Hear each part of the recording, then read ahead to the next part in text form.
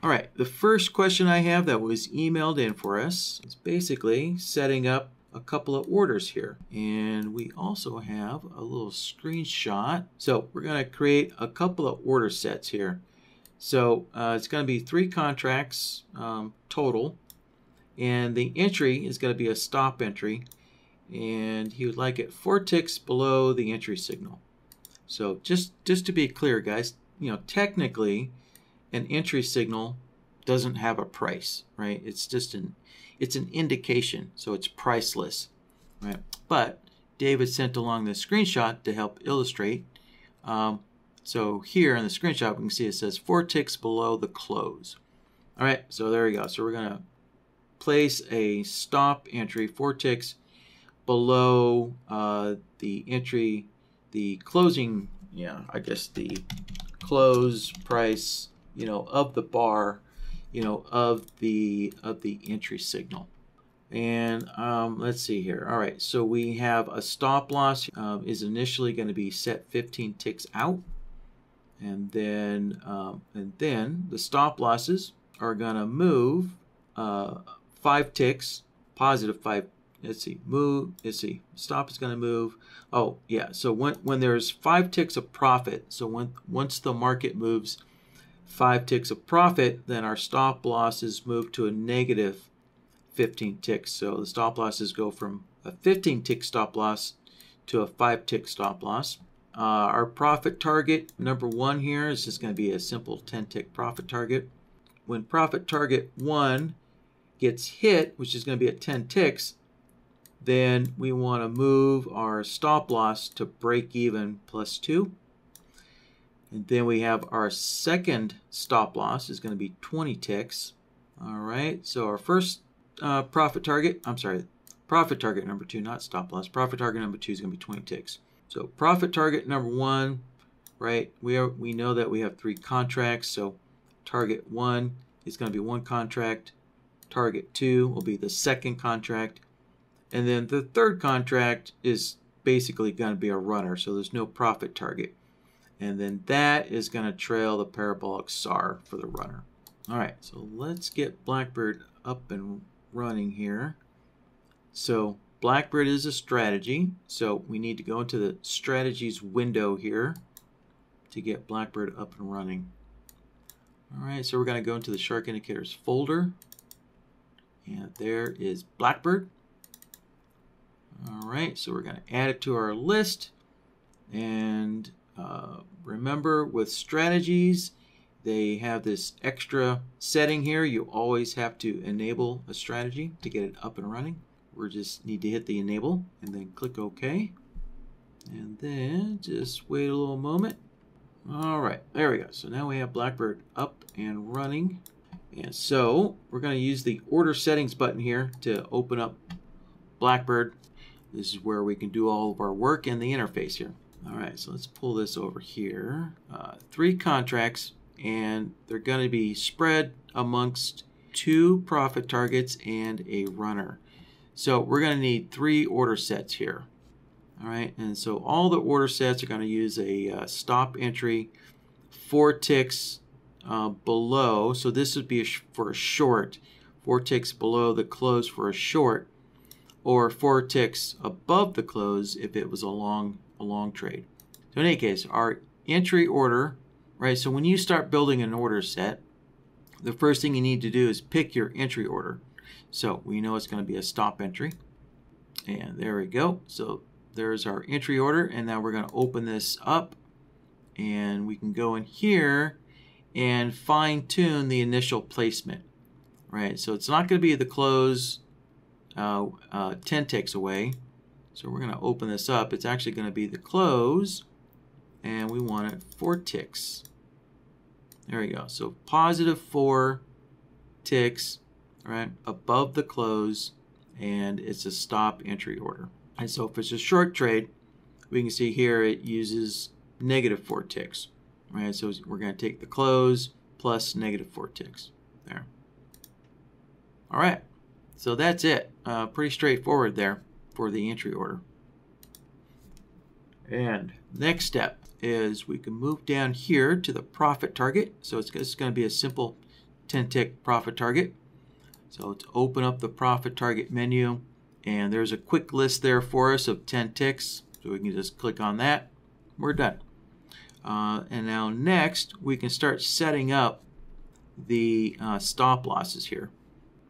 Our stop loss is going to be 15 ticks. So let's click the stop loss, and we can use, kind of wondering if I should do the trailing. Nah, let's see, I'll just go with the 10 tick fixed here for the first profit target, and we're going to adjust this stop loss down to a 15 tick, right? So you can see that's a negative number, so negative 15 ticks, right? And we are done for the stop loss. All right, so now we can, let me just double check here. Oh yeah, actually we do need to move that stop loss once there is 5 ticks of profit. We're going to move that stop loss so that it is a 5 tick stop loss. So we're going to go from a 15 tick stop loss to a 5 tick stop loss once the market has moved 5 ticks in a profitable direction. So let's open up this stop loss, and we're going to go to the trailing actions tab now here and set the mode to custom.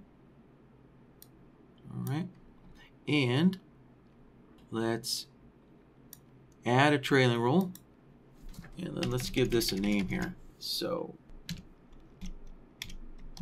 we're going to move our stop loss to basically negative 5 ticks at 5 ticks of profit here. So to do that, we're going to open up the trigger here, the triggers. So, and we need to monitor when the market moves to 5 ticks of profit. And the easiest way to do that is to just use the delay option here. And with the delay, we can enable ticks of movement, and we can see it already defaults to ticks of movement in a profitable direction. So BlackBird's going to monitor, you know, the market, and if it moves 5 ticks in a profitable direction, then that'll be our trigger event. Right? So we're going to adjust the value here down to 5 ticks for 5 ticks of profit there. All right, so that's our trigger, waiting for the market to move 5 ticks in a profitable direction. And then the next step is the action. So we need to move that stop loss. Right, so we're going to move that stop loss to, so we can open up this menu, and so we're going to take the entry price, right, so we're going to take the entry price and then set this to a negative 5 ticks, right? So for a long trade, 5 ticks below the entry price, right? So if you remember, the initial stop order price, right, is the entry price minus 15 ticks, right? So the stop loss starts off at a 15 tick stop loss, and then with the trailing rules here, we're going to move that stop loss to the entry price, but then only minus 5 ticks, so it becomes a 5 tick stop loss. All right, and of course that in this movement only happens once, right? You can, market's only going to move to 5 ticks of profit one time, so there's no repeat on this. This is just a one-time movement of your stop loss, right? So there is our trailing rule here, and so next we can move on to target 2 here, profit target 2. So our second order set, right? So we need to create a second order set to have a different profit target. Right? So what we're going to do is we're going to copy A, right? So we copied order set A over here, and so that sets up our entry order, right? So stop, that's close. So we're going to take the closing price plus 4 ticks for a stop entry, right? So everything's been copied over. And so now we can go into the profit target and adjust this profit target so that it is now a 20 tick profit target. All right, so there we go. So order set A is a 10 tick profit target. Order set B is a 20 tick profit target. And now we can go into the stop loss, and we now have this, at 10 ticks of profit, we're going to move the stop loss to break even plus 2. So we can now put that trailing roll into our stop loss. Now, there's two ways we can do this, right? Because if you notice, our first profit target is a 10 tick. So we could either use the delay and just look for the market to move, use the delay here. Actually, let me just start a new trailing roll here. So, we're going to move this stop loss to break even plus 2 at 10 ticks of profit there. To monitor this 10 ticks of profit, there's two ways we can do this. So one way is we can use the order status changed here, because our first profit target is a 10 tick profit target. So if you want this break even to wait until the first profit target is filled, then we can use this order status changed, right? And we can monitor, right, the profit target for A, right? So A is order set A, and we can wait for this profit target to get filled. So that could be our trigger mechanism, or we could use the delay here. And again, I could just use this ticks of movement, and it's already set to 10 ticks. So we can just wait till the market moves 10 ticks of profit. And so this actually isn't going to wait for that profit target to get filled, right? So there's two ways we could do this. So I guess this would be a little more liberal, just waiting for the market to move 10 ticks, right? Because even though the market moves 10 ticks, it doesn't mean your target's going to get filled, right? It depends on how many orders are sitting in front of your target, waiting to get filled first before your target gets hit, right? So BlackBird could pick up the fact that the market had moved 10 ticks before your target gets filled, right? Or maybe the market moves up, touches your target, but never fills it and then backs off. And so if we use the order status changed, right, that's going to wait for your target to get filled before moving to break even, right? So this is using the order status change would be a more conservative approach, and using the ticks of movement would be a little more liberal approach.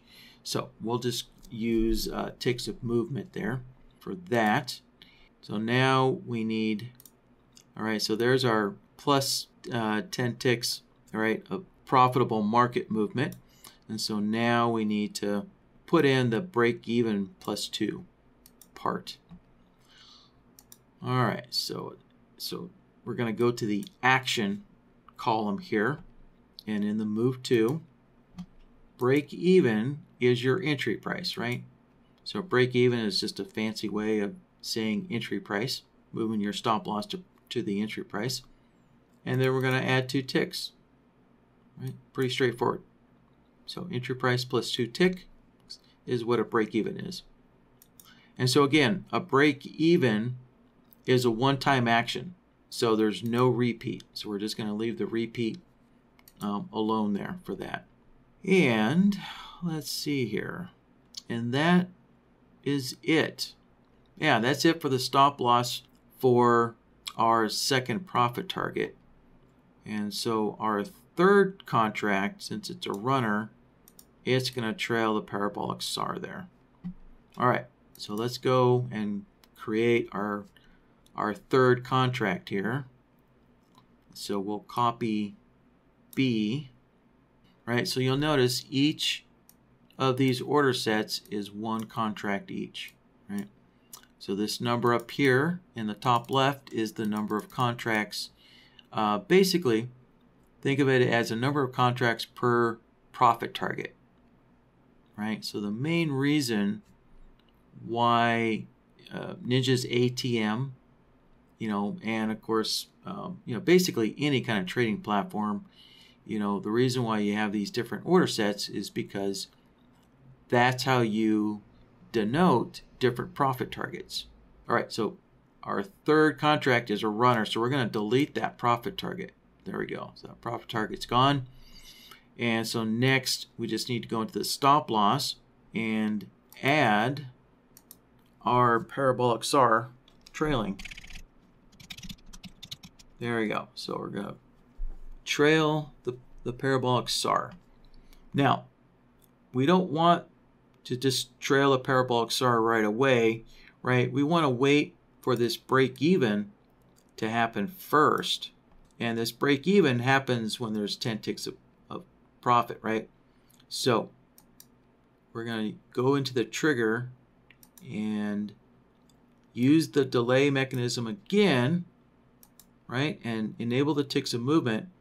And this time we'll set this up to 11 ticks, right? So there we go. So our runner here, trailing the Parabolic SAR, is going to wait until 11 ticks of movement by the market here, right? So we have the stop loss. It's going to move itself to a 5-tick stop loss when there's 5 ticks of profit. Then it'll move to break even +2 when there's 10 ticks of profit. And then it's going to trail the Parabolic SAR. I guess I should put this in the name here at 11 ticks of profit. There we go. So now we kind of have everything spelled out in the name there. Kind of helps us understand what's going on. All right, so we have our trigger set, to wait for 11 ticks of profit. So now we need to go into the action, and we're going to move our stop loss to, and instead of price, right, we're not going to use bar prices here. We're going to use an indicator value this time, right? And so we just need to select the Parabolic SAR indicator. So let's see, scroll down here, and there's our Parabolic SAR. And just remember, if you're using any kind of custom settings here, to adjust your indicator settings. And the Parabolic SAR only has one plot, so it's already selected for us, so there's nothing to do there.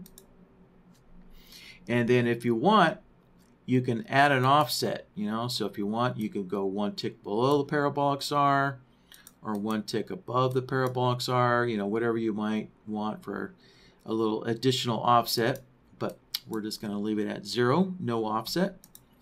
And so this time, this trailing is going to be a continuous trailing, right, until the stop loss gets hit.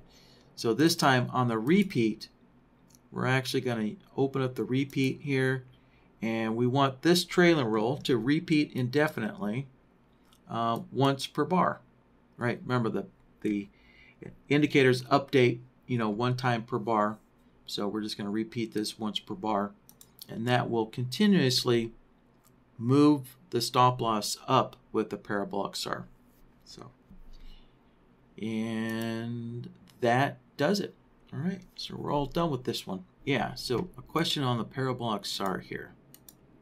All right, so the question is, all right, so this runner contract, right? It's gonna move to a 5-tick, and then it's gonna move to break even, and then it's gonna start trailing the Parabolic SAR. So what happens if the Parabolic SAR, and let's see if we actually have a screenshot here.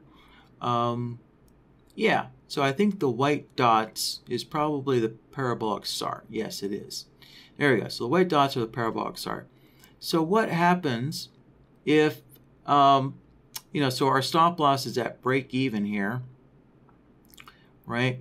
But the Parabolic SAR is, so this is a short trade, right? So the Parabolic SAR is basically behind our stop loss. So if our stop loss moves to break even +2, but the Parabolic SAR is behind it, then what happens? Well, nothing happens. So just keep in mind, guys, that by default, BlackBird is not going to move your stop losses backwards. All right, so if you set up some kind of trailing rule or use some kind of indicator that is behind your stop loss, BlackBird's not going to move your stop loss backwards, right? The whole point of stop losses is to lock in profit, not increase your risk, right? So if you move your stop loss backwards, right, you're increasing your risk, you're increasing your loss potential. And so BlackBird is not going to do that, right? All stop losses, or the whole point of having a stop loss, is to keep moving your stop losses forward, locking in more and more profits. And so by design, by default, stop losses in BlackBird behave the same way. They're not going to move backwards, right?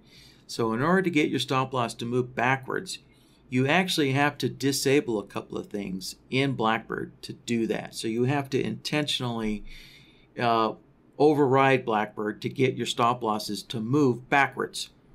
And so one of those things, the main setting here, is if you go into the risk management, right? And so what is a stop loss? A stop loss is managing your risk, right? So when you move your stop loss to break even, +2, right? You took out all the risk of that trade. Right, it's the whole point of moving your stop loss to break even. So if you want your stop loss to move backwards, well, that is a risk management. And so you actually have to allow widening of your stop loss, right? So if you want your stop loss to move backwards, right, basically your stop loss is widening, moving away from the market price, right? So you have to allow that to get your stop losses to move backwards. And then, so let's undo that first. And then secondly, in the action, you have to, the allow movement, you have to override this as well. So you have to go in here and set this to like both directions to allow your stop loss to tighten or to widen, right? So there's two settings there that you always have to override to get your stop losses to move backwards. Right, so basically, when this trailing rule, right, once the trigger is hit, right, so once the market moves 11 ticks, in a profitable direction, if your Parabolic SAR hasn't surpassed your stop loss, then your stop loss just sits there and it waits for the indicator to catch up, right? So, yeah, so BlackBird's not going to move your stop loss backwards.